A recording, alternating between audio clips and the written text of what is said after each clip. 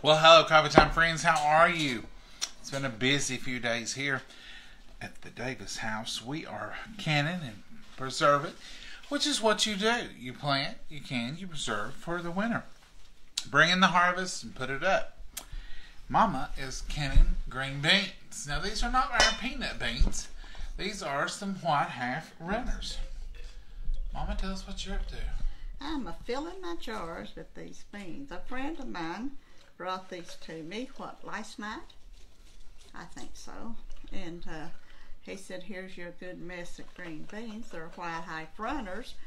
And I reckon it was a good mess because this makes the 9th pint that I'm filling, and I'm still going to have enough for me and Johnny to have for lunch.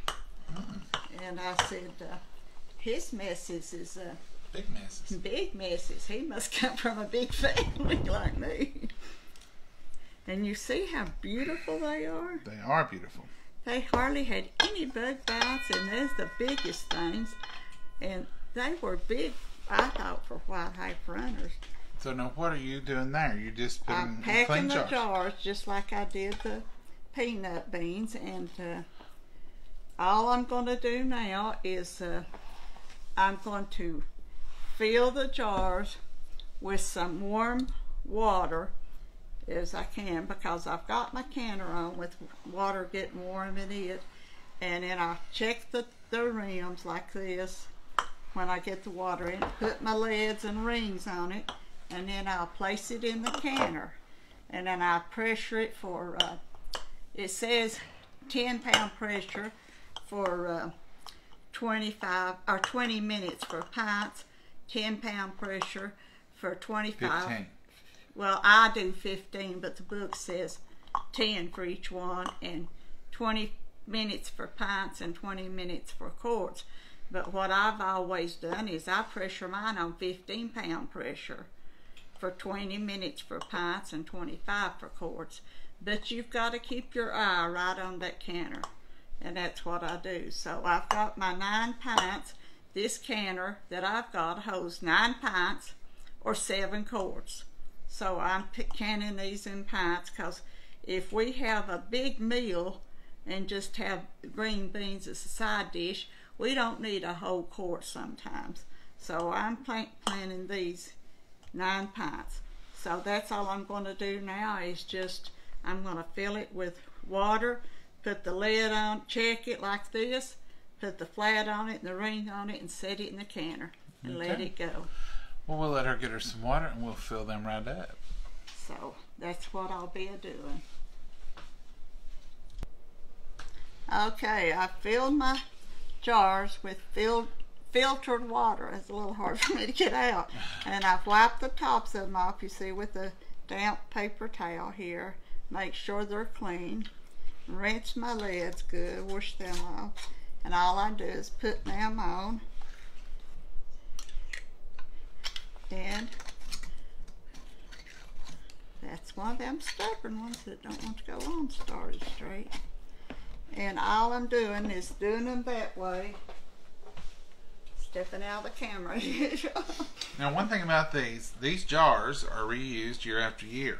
You save your jars, you clean them, save them, then run them to the dishwasher to sanitize them.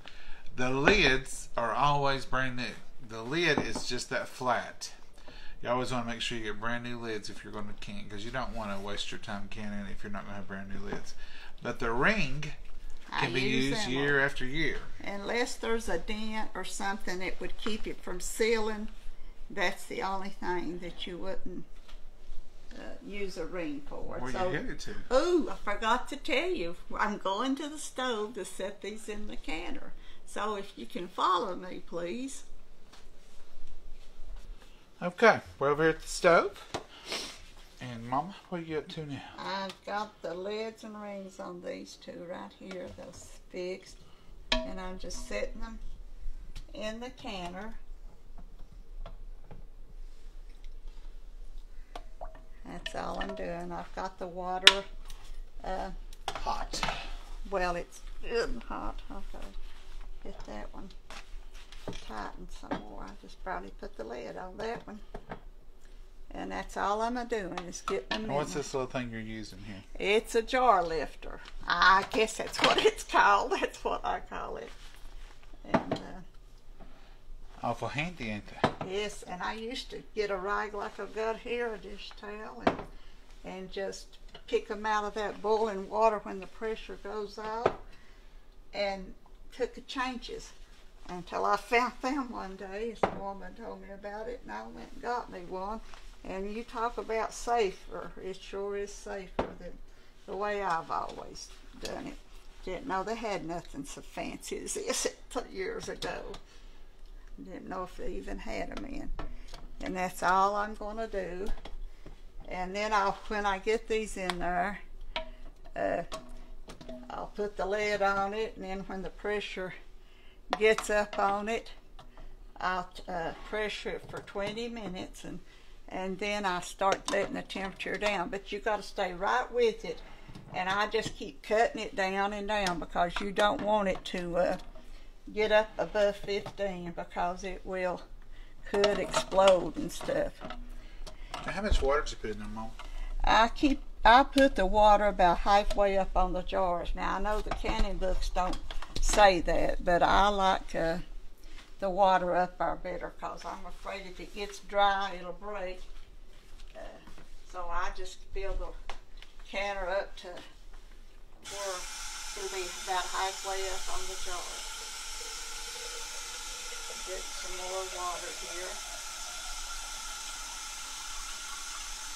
And I forgot to get me a dish towel to put in there, so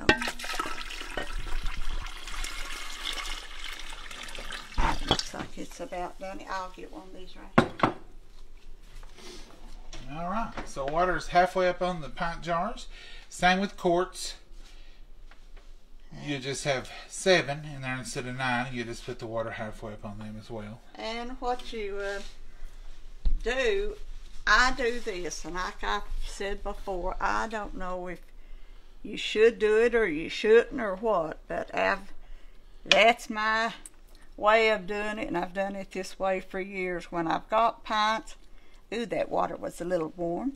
When I've got pints, I put that dish towel around there to keep them from jarring and hitting each other, because you can see there's quite a bit of space in there. When you put quarts, it's not that way, it's tight. On your canner, or at least on mine right here, there's a close and open, open and close thing. See it right there. And this is my lid, and Johnny did order me a new gasket, and I always make sure that this right here, you can see through it, and I can. I've checked it earlier anyway, and then you put this handle right past this handle back here, and you'll see it'll go fit in there. But with this new gasket, it's a little bit harder to get turned. Which is a good thing, because it don't fall out. And then I'm going to turn the heat up a little, about medium ways or a little more, till it starts getting hot. And then I'll gradually turn it up, and right here's the gauge. It's on 0 now, and I'll put this little jigger, I don't know the proper name for it either, on here.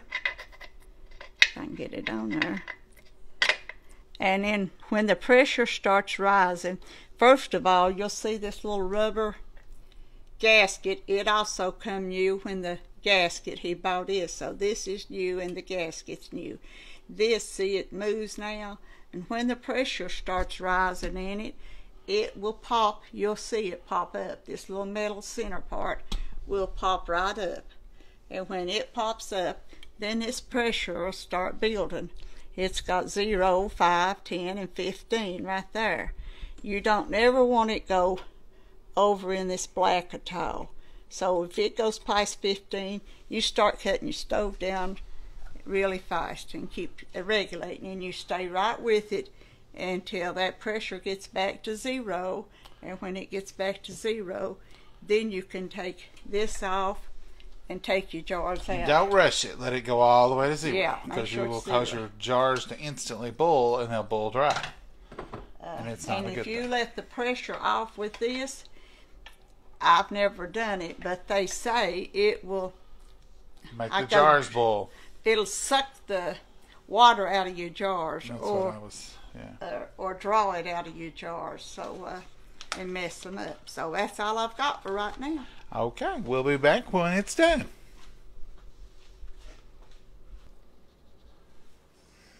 Okay, this gauge is on 0 now, so I'm going to take the jigger thing off, and you hear it ain't nothing coming out.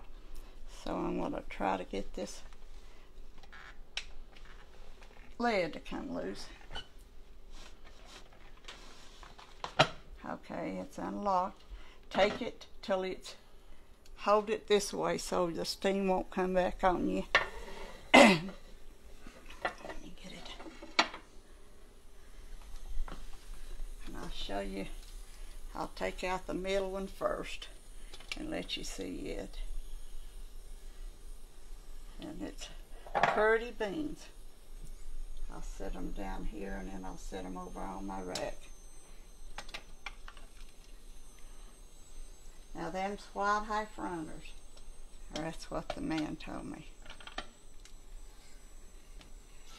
They sure turned out really pretty, didn't they, Johnny? They did. Very pretty beans. Mm-hmm. And everything's off and cooling down. Now I'll just set them over here on my rack and let them sit there overnight and stuff and see if they seal. And that's all they are to this cannon. And got one more jar in there. And they're still boiling in the jar. Yeah, you can hear them. See them. See them boiling all over. And that's it. And so this whole process took about an hour and 40 minutes or so. Yeah. That's Okay. with the beans already broke. With the beans already broke. But just canning them and getting them where you want them. Mm-hmm. So that's white half runner cannon.